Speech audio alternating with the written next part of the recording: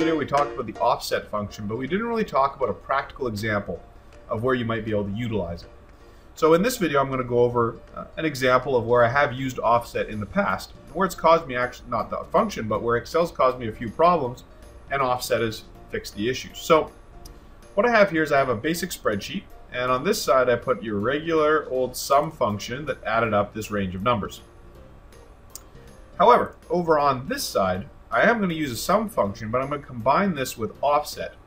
And I'll show you the reason why in a second. So what I'm going to do here, it's going to be slightly more complicated, but I'm going to say equals sum, open bracket. The starting position, in this particular case, I do want to be B2. The finishing position, however, I'm actually going to use the offset function to determine that. So I'd like it to be one cell above the current cell that I'm in.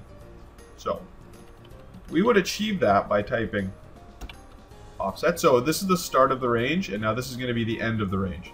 So the reference is going to be this total cell, and that in this particular example would be B10.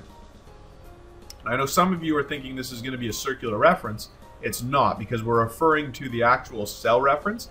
Its value is not needed to calculate the offset function, so we're not going to get a circular reference error.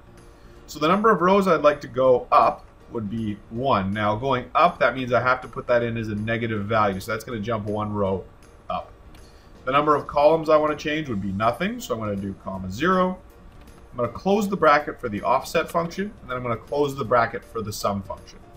Now, this is a lot more complicated. I'm going to give you that, but there is a reason for this. So I'm going to go ahead and hit enter, and I get the proper sum. It's basically saying start at B2, and then go to B10 and go 1 row up, so that would be B9. So it's basically adding up everything from B2 to B9.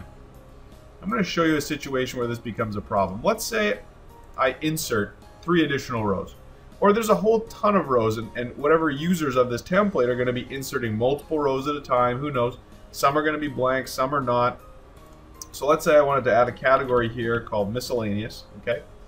Now, this one was the sum function, correct? I want you to take a look at the function. It says C2 to C9. So it's referencing that set cell. So if I come in here and I typed in a value, you'll notice that function doesn't change. However, if you would have completed all the values, then it would automatically work. However, this might not be the case. I might have blanks. I might insert blanks. You'll notice when I've utilized my offset here, if I put in a value, the function has automatically adjusted for that because it's based on the total cell here and it's going 1 cell up. So it automatically adapts irrespective if I filled in values or not.